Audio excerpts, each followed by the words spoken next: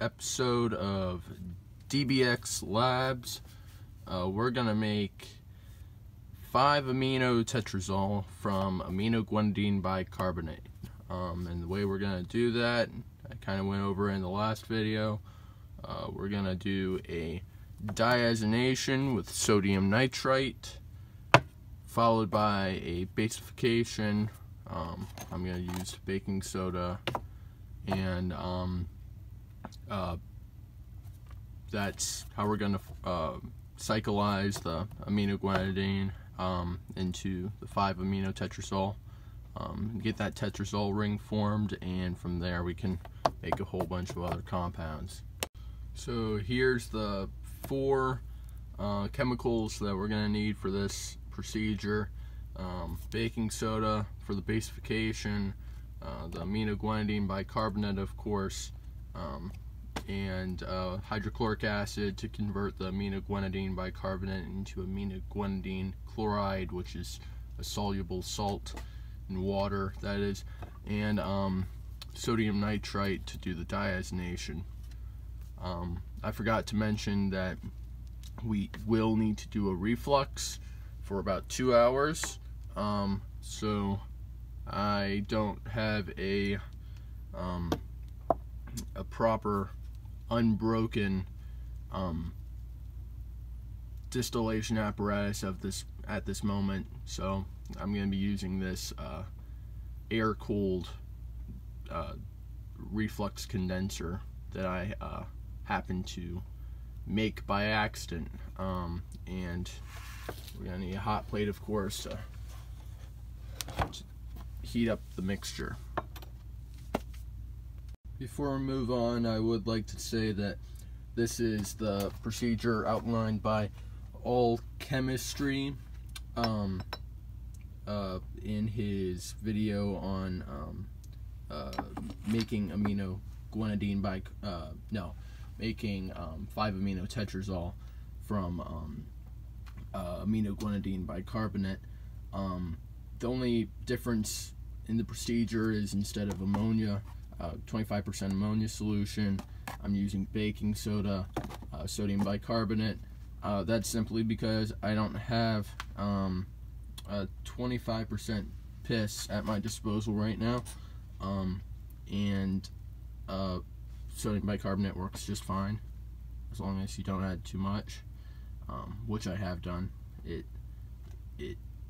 doesn't work if you add way too much baking soda, because you have too much bicarbonate in solution.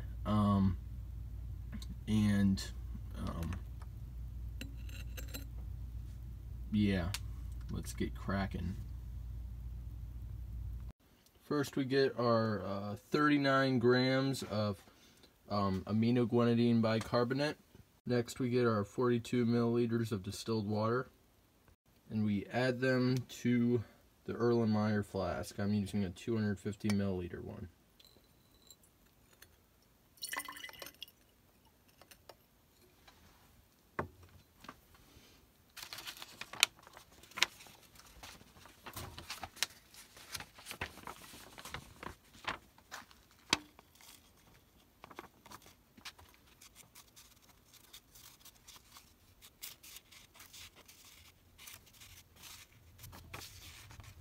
And we add a stir bar of our choosing. We then measure out 32 milliliters of concentrated hydrochloric acid. And we begin neutralizing our solution of the insoluble aminoguanidine bicarbonate and water. Take this very slowly because it is a neutralization of a carbonate.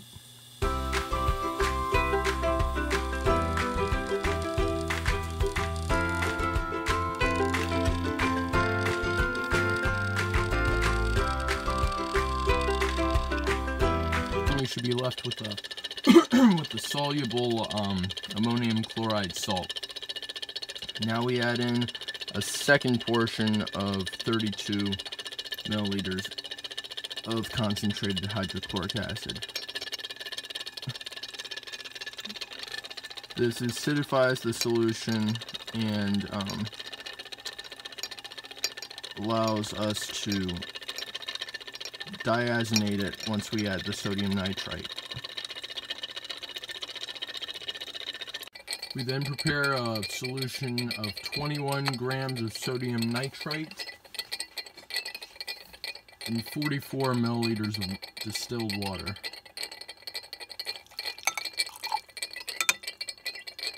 We now prepare a cooling bath for our solution. Turn it on high stirring and set up an apparatus to slowly drip the nitrite solution into the aminoguanidine solution, which is now entirely soluble and acidified. We now begin the additions of the nitrite solution into the aminoguanidine solution. These additions should take at least 30 minutes to prevent the release of large quantities of nitrogen oxides. Currently, the temperature in the solution is 15 degrees Celsius. The reaction should never go above 25 degrees Celsius.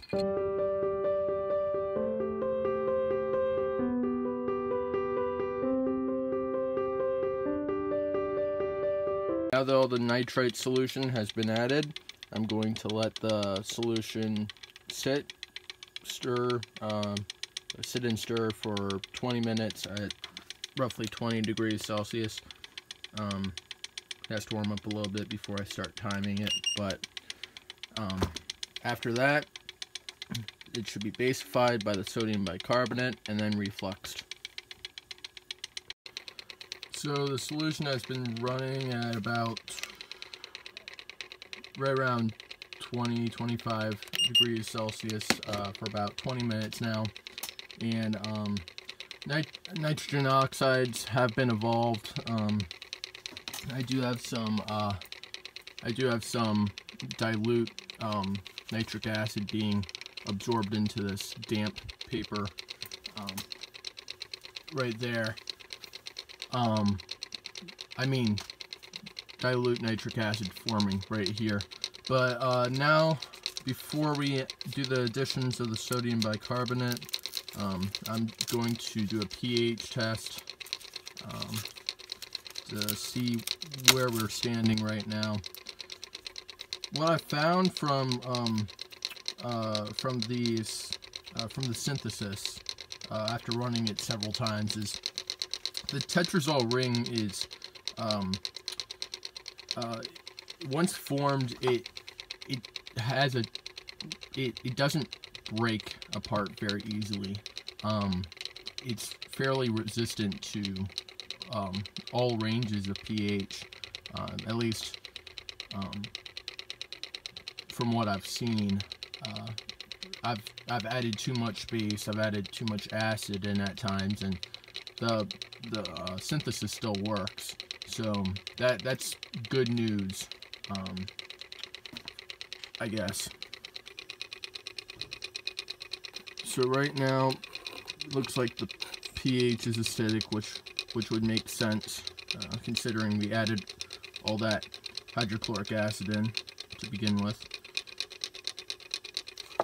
And now we're going to do the additions of the sodium bicarbonate, very slowly though, because there is a lot of acid in there, and once again we're adding a bicarbonate to an acid. I'm using a straw to do the additions because I find that a straw cut like that works pretty well.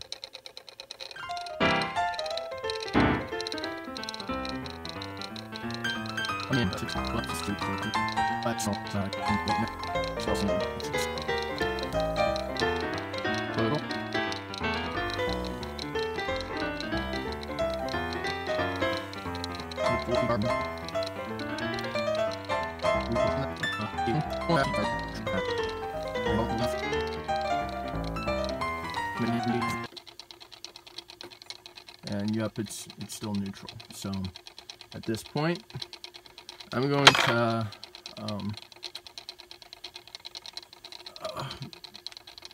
assemble the reflux apparatus, which isn't much of one. It's a broken condenser,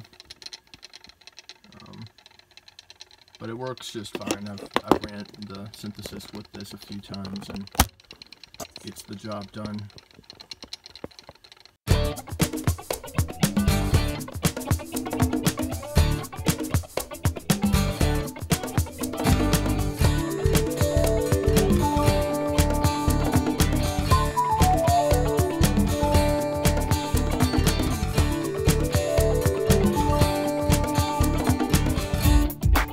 The solution has refluxed for right around 2.5 hours at this point. I'm going to turn off the heat, let the solution cool to the point where it's no longer boiling, and begin acidifying the solution to a pH of 4, at which point the synthesis is complete and the compound should begin crystallizing out shortly.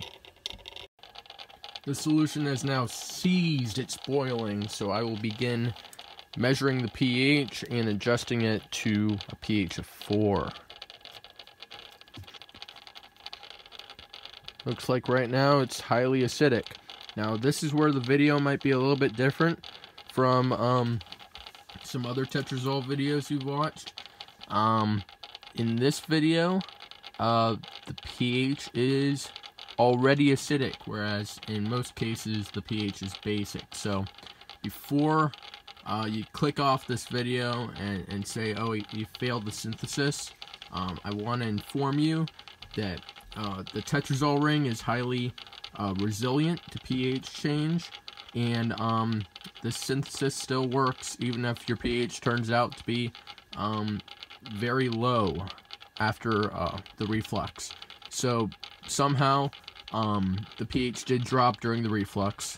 I'm not sure what mechanisms caused that, but there is still amino tetrazole in this solution, and the yields I've gotten are identical to the yields that Engager has gotten, that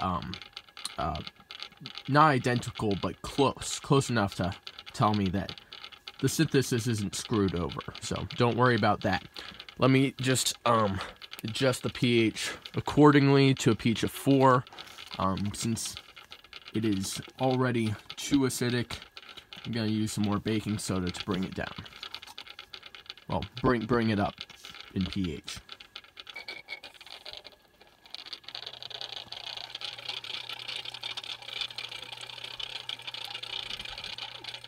And at this point, I've reached a pH of 4, and the solution can now cool, and we should see some amino tetrazole, 5 amino tetrazole, starting to precipitate out. I'm going to try to wash the residual bicarbonate off the sides of the Erlenmeyer. That way it doesn't basify the solution as I'm pouring it into a beaker for it to cool in. I'm now going to pour the solution that has a pH of 4 into a beaker, and hopefully you should see some crystallization begin shortly.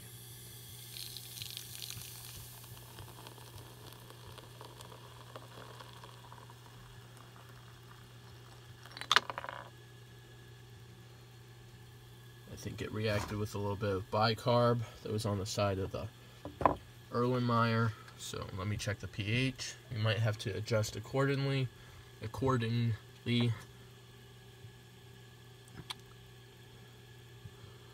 But it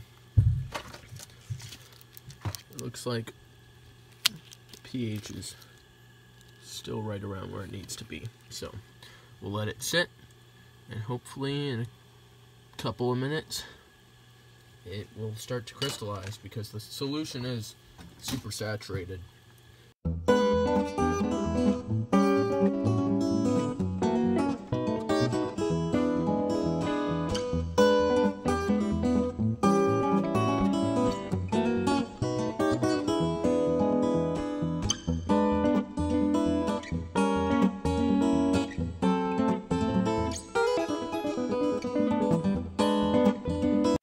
let's vacuum filter the solution.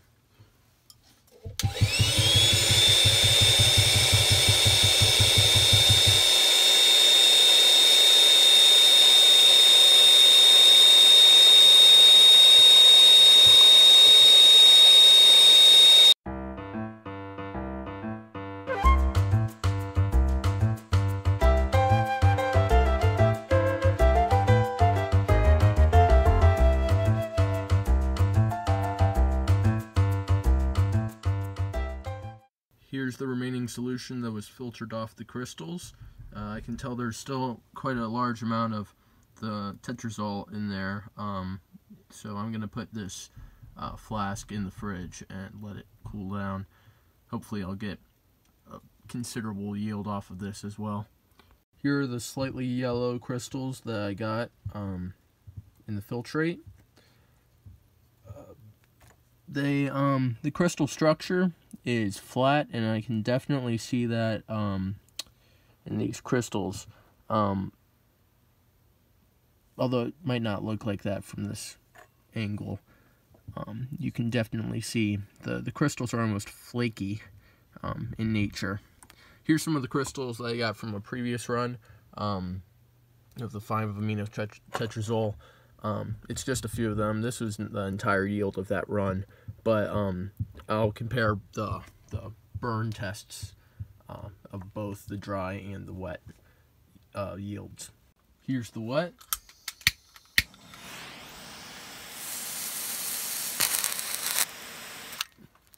And here's the dry.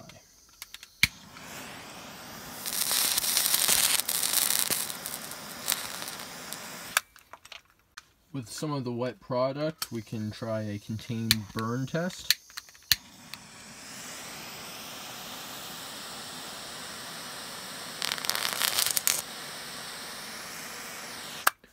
But I've never gotten much more than that to ever happen. Though that is predictable, considering that amino tetrazole isn't a very beyond burning very well. It's not much of an energetic chemical. In order to get the truly energetic properties, you have to form salts that, instead of withdrawing electrons, donate electrons. So that's where you get the alkali metal salts, which are all explosive. In the direct flame test, the substance often burns better than if heated from underneath.